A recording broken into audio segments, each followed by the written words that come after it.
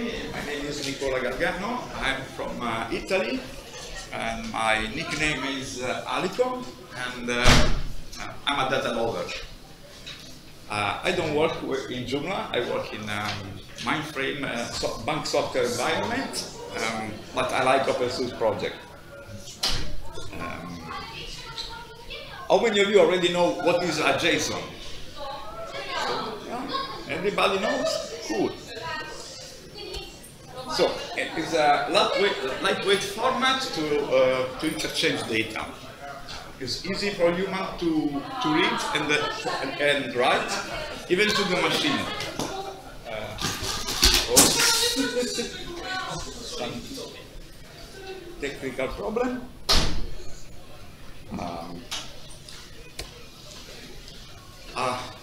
How is made a JSON? A JSON value can be made by a string, a number, an object, an array, a true and false, and null. Array and object can be nested. So you can create very complex object. You can represent very complex object with this simple syntax. I think all of you know what a relational database management system is. These are the most famous, most used databases: MySQL, PostgresqL, SQL Server, Oracle, and DB2. I think in Joomla we have all the drivers for this kind of database. I think all of you use MySQL, and someone use Postgres in Joomla? No, of course. Okay, relational databases are based upon the relational model. It's based upon the relational algebra. It's made upon tables. Table and relationship between tables. It's quite familiar, the concept of primary key and foreign key. For you, is familiar this concept? Okay. So I don't want to spend too much time about which is a relational model. I know. I hope you know exactly. But this is a Joomla conference. So how many of you know the statistic plugin? Okay. Are you using it? Are you sharing your data? Okay. So this simple plugin try to send data to a Joomla server to have better information about our user base. This simple information is collected anonymously and are about which kind of PHP version you are using, which kind of database type you are using, which kind of CMS version you are using, and some other information like that. We have a statistic API where we collect this data and we made available. If you go at the bottom URL, you can find a response is like a JSON like that. When you can see where you can see the object PHP version and the values that they are in percentage. This kind of information is very useful for the developers, for the core team, to know where our user base are, which kind of MySQL version are using, which kind of CMS version is used, which kind of DB type. I've just hacked the Postgres numbers because I like Postgres, but it's 0.0 something. So. Okay, so if you query the statistic API, this is an endpoint to get all information about CMS version. You can make some kind of post elaboration about this data, and you can know how our user base are. This data is not so updated. I think it's something like 1 month ago, but it's quite realistic. And you can query the API endpoint and you see the actual numbers that we have. Normally, if you are developers, one of the main requirements that your boss told you we need to do software that adapts for future usage, without additional programming, without additional code, because this is a cost.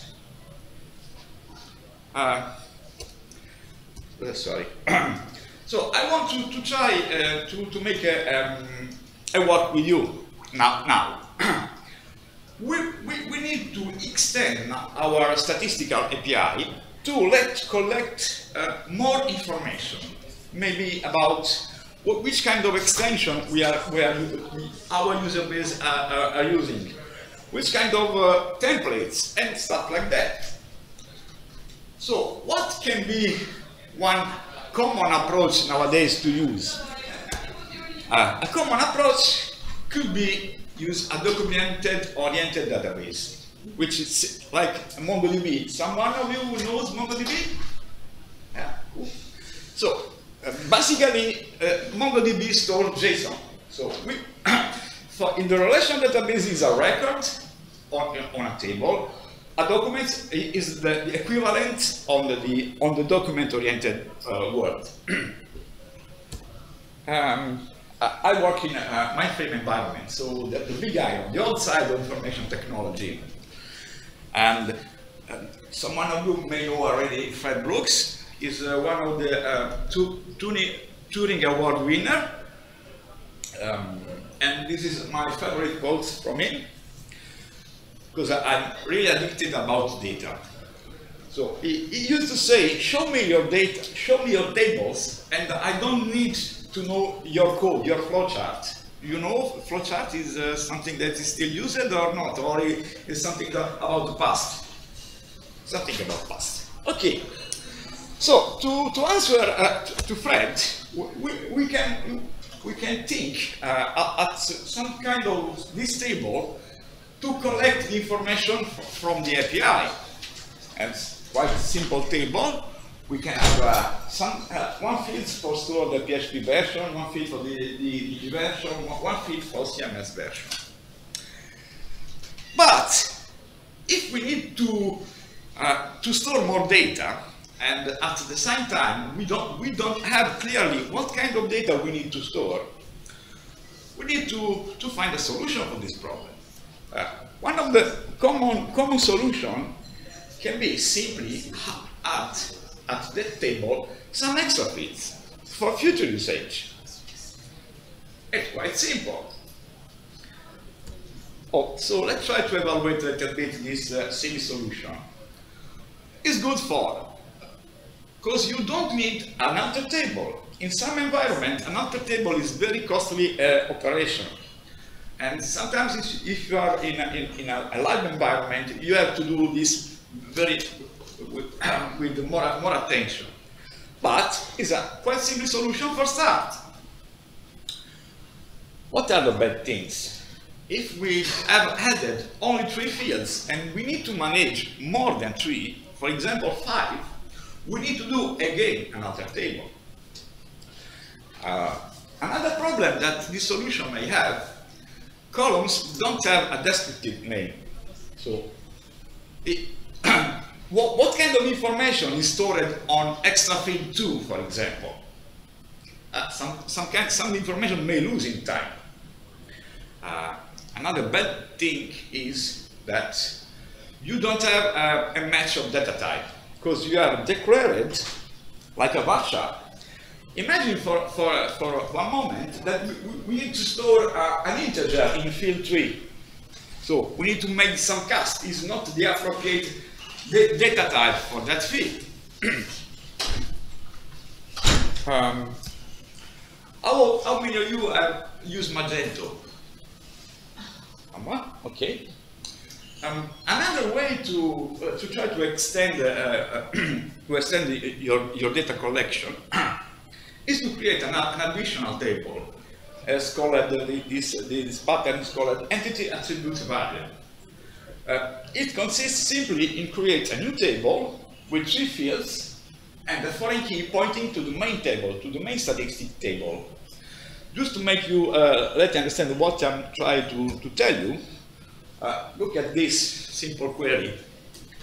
For example, we want to collect a template. Which kind of template a site is using? How many users have that site? What kind of strange rating concept? Maybe it can be an unuseful information. and maybe we can collect data about speed, how much time the home page takes to load. Okay, this is quite cool. Just one note. We are storing each attribute in one row, not in a column. So, if with this kind of table, we want to have this information in a row, we need to make a very strange query. We need to do a strange join like that. Are you comfortable with this query? Yeah, okay. If you notice, I need to use one join per attribute. So imagine if you have to manage 10 attributes, 100 attributes, imagine this query how it can become complex. You could also do group concats. Sorry? You could also do group concats. Yes, but group concat is quite very particular for MySQL. It's like a dialect for MySQL. So I try to stay a little bit, for now, a little bit abstract. Yes. With this solution, we don't need more to alter table, because we have made some kind of dynamic model to manage whatever number of attributes we need to manage. It's quite a well-known solution. You can find on internet a lot of papers that are talking about this kind of pattern. Maybe someone knows this pattern like an empty pattern. The bad thing is, query can become really, really complex. You don't have constraints about data. And you cannot have good indexes about this data. Do you know this man? Okay. This is my favorite quote about him. Bad programmers worry about code. Good programmers worry about data structure and their relationships. I'm a bad programmer, but I like data. Do you agree with this quote? Yes? No? Maybe? Maybe. Okay. So, we need to care more about data modeling. So, one other solution we can have, if we know before to start what kind of data we need to manage, the simple thing we can do is try to model using a very dedicated table for which kind of information we need to store. Just for example, if we need to store information about components, we can simply create a new table storing information about components. Obviously, with our reference key for the principal table, for the stats table. The same things we can do with the plugins. The same.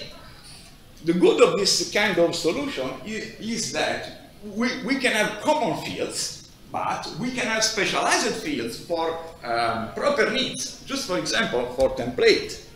We can add, for example, a field to store which kind of JavaScript framework this template is using, and some other stuff like that. So,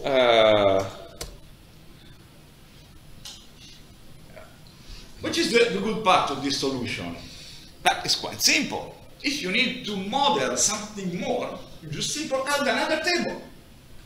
And you have a possibility it's quite easy to query this table, because we are using a relational database management system. So we can make a relation between tables.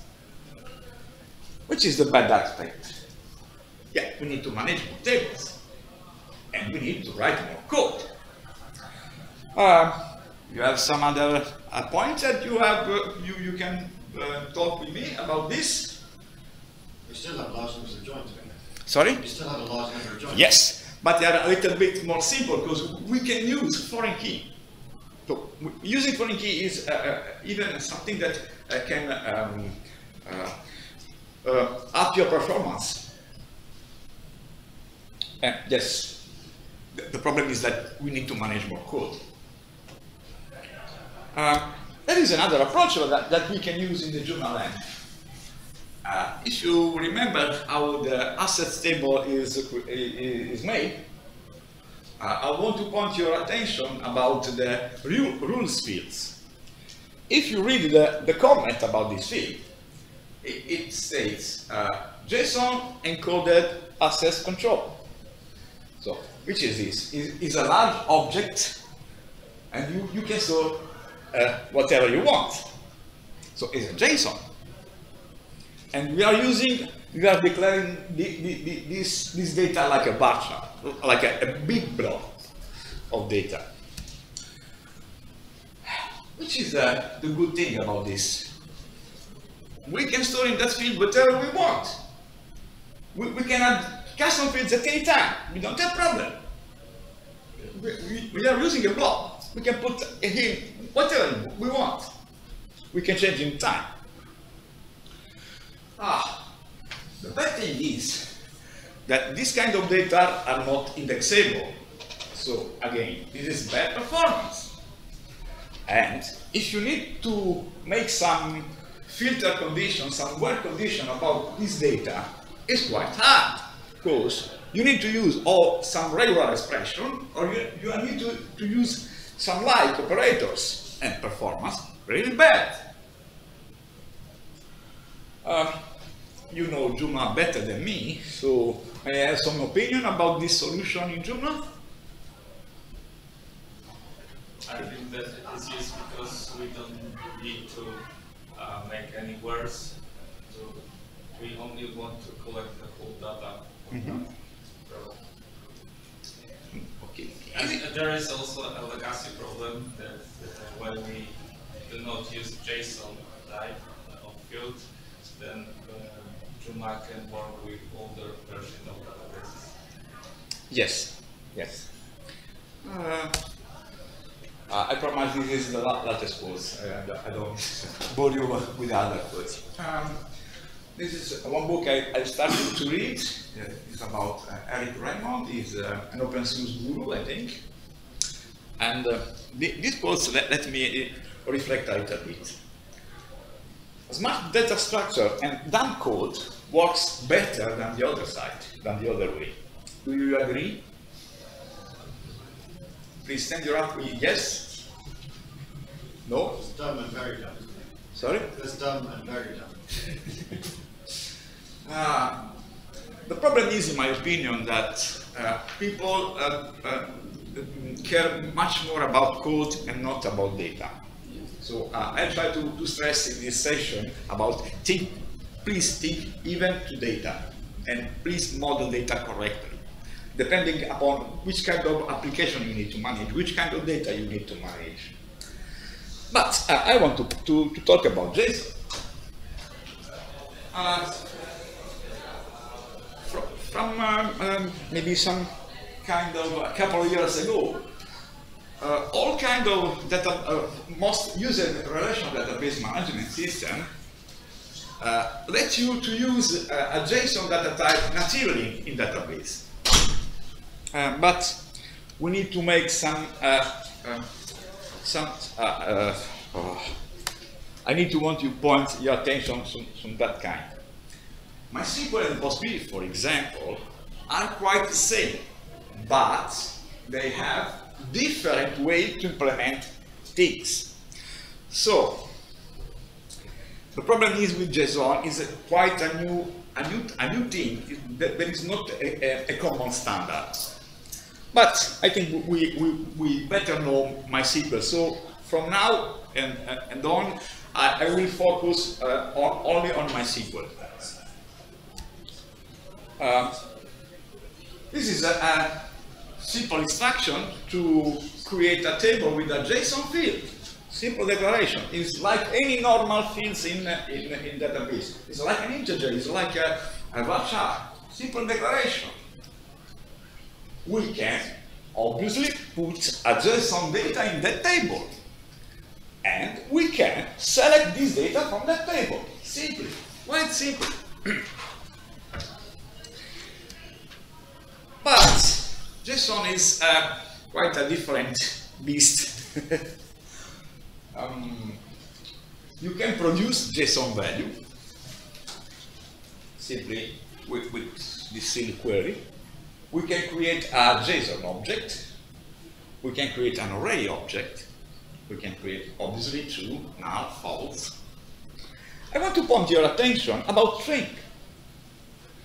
Because for default, strings are quoted, are saved with quotes. And this is an important aspect that you need to know. Because for me, it's quite strange. My approach to JSON, when I see this thing, I say, oh, that is strange. So I want to have attention to this point. In MySQL, to manage JSON, we have MySQL have introduced a lot of functions, of JSON function. I think this is one of the functions you must use to, if you manage JSON data. But if you came like me from the ancient world, from the relational world, it's some kind of strange thing. What is an object? What is an array? In a relational database, the old time, there is no concept about object and array. So if you want to start the script, I recommend you to go to the MySQL sites, where there is a full documentation about a lot of functions to manage JSON data. There are, I think, more than 50 functions. We don't have the time to analyze each function, but I just want to make some examples from some kind of thing that I think if you start from relational database may have some different concept. So how we can produce a JSON array? Simply using a function. How we can produce an object? Yeah, with a JSON object function.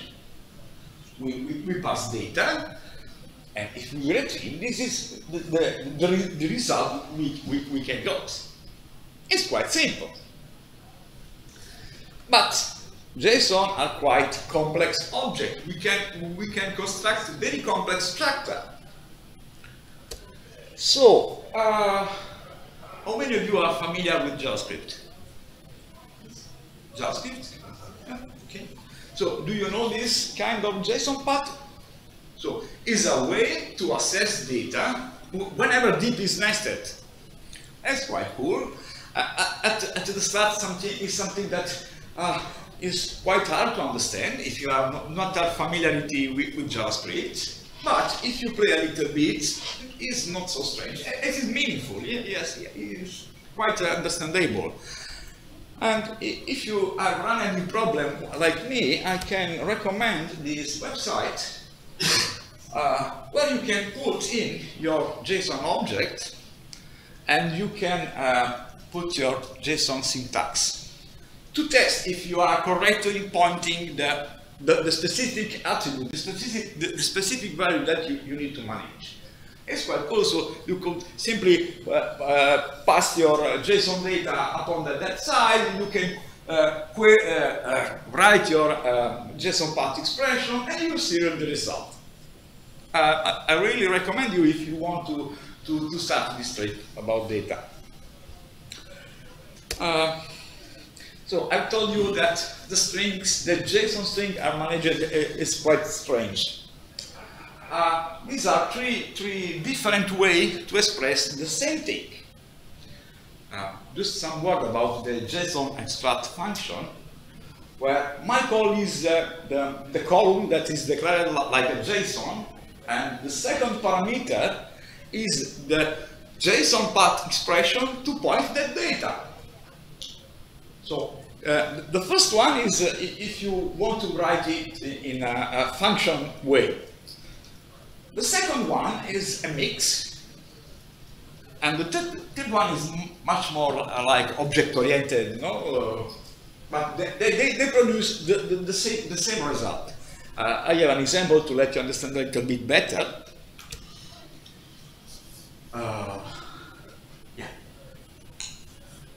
Just to put your attention about the fact that JSON string are stored with quotes. So you can choose what kind of result you need to manage, with quotes, without. So this is a simple query that I want to select the name of a template, for example, with quotes, without quotes, with the short format, with the extended format, whatever.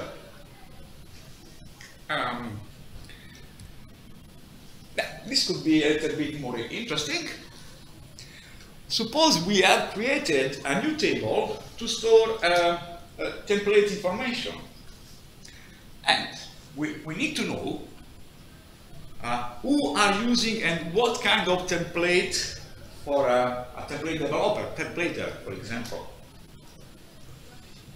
Combining some cool JSON function, you can produce this kind of result.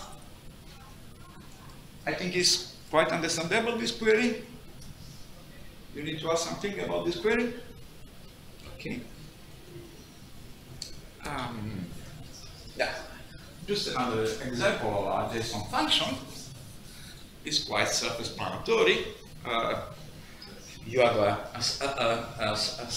simple object, JSON object, and you can simply, using a JSON function, replace that simple object in a more complex object that is made about an object and an array.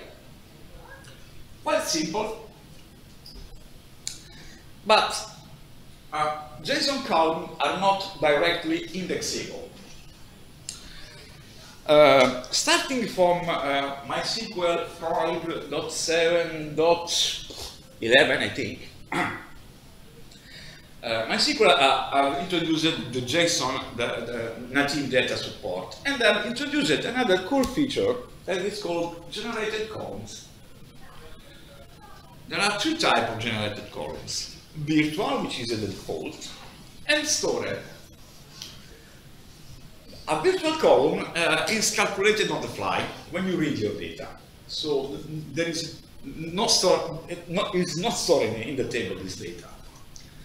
And this kind of fields of generated column can be used for secondary index. Obviously, some spaces is added to the index. In the green box, you see the syntax to create a generated column fields. The stored way,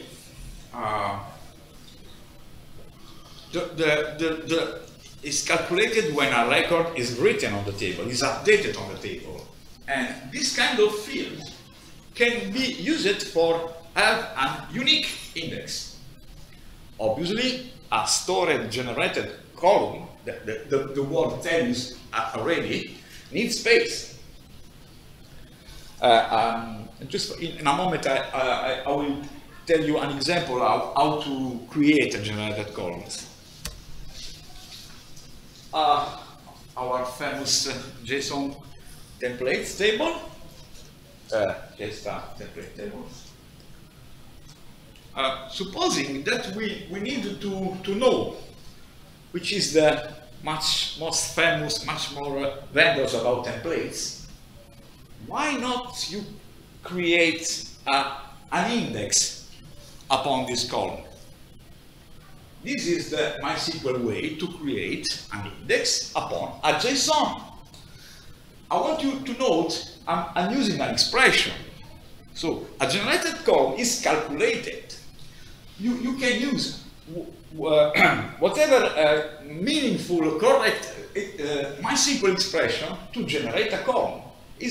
Can be used not only on JSON. You can use what kind of field do you want with whatever MySQL function. Is clear what I'm doing in this query? Okay. Can I just ask, there you have one vendor per template. But sorry? You've got one vendor per template. What if your JSON data has multiple? This is a silly example. Yes, you can do depending upon what is the design of your JSON object. You can do. This is only a silly example. You then have multiple columns. It depends. It depends. What is your need? You can do in different ways. depends upon what is exactly you need. You can find what is the best design that suits your use case. Okay. Do you like spaghetti western? Do you know this picture? Okay. So, which is the good things about JSON in relational database? We can have a document stored in a relational database. Quite simple. We can use dynamic structure, even if I don't think about words about dynamic structure or schema-like structure. It's something like trendy words, but they are not so many. But for developers that are used to manage object and JSON, it's quite faster to develop new code, because they know better than the data management people JSON, how to manage JSON. Another cool aspect is that this kind of data structure can be really useful when you need to do some kind of complex migration. Okay, so which is the bad part? And the bad part is that there is no standard. So if you want to put your code, you need to use some kind of I think Laravel has some kind of object relational mapper that can manage this, but I'm not so sure if it's working correctly. And another bad aspect, and you need to do something new. So you can have a learning curve starting at an edge very high, but it's not so high. Oh, sorry. Now, I think I've confused a little bit you. If you have any questions, I'm available. Yeah. So is it possible to search inside JSON? Yeah, of course. Yeah, you can without using regular expressions. Sorry? Without using regular. Yes.